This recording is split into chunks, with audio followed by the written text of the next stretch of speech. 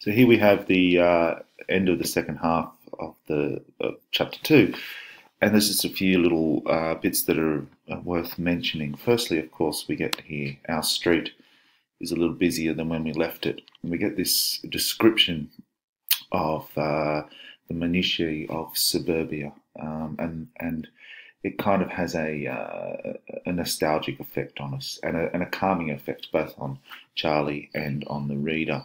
Very much like Mockingbird, we get time and place immersed in the novel here, particularly in this little paragraph.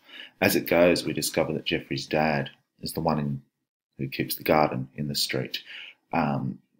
And that garden both is alluring and dangerous with all the creatures and insects that it brings forth. So there's a calm and a peacefulness, and in this suburban street there's a kindness, there's a gentleness, which is in direct contrast to some of the issues that are going on in town. We've just seen a rather vicious cricket training session for Geoffrey. He's lost his cricket ball and kids haven't been very kind to him, and the coach doesn't seem to care. So this is a nice contrast.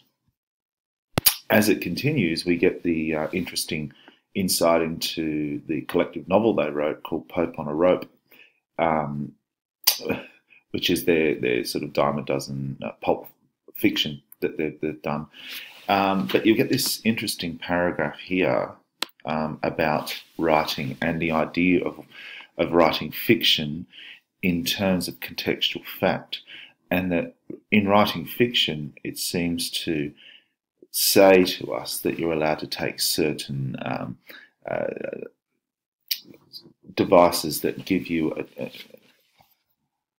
certain devices that give you a license with the truth. Truth is stranger than fiction. Dickens got away with a lot. And then they talk about the convenience of even the biblical stories as it goes on. It's an interesting insight into how the novelists themselves are working on the outside, that there are minor inconveniences with the anachronistic stuff, but they're necessary, I suppose, in looking at a perfect way of engaging with our past, much the same way that Mark Twain does with Pudd'nhead Wilson and other writers did in England 100 years before that, in that sort of romantic style.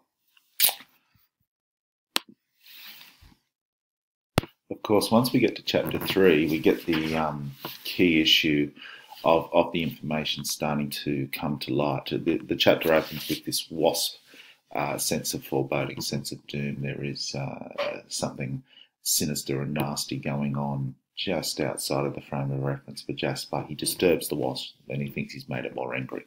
Here we have a pretty simple metaphor about the disruption of that peaceful revere of the world of Jasper Jones.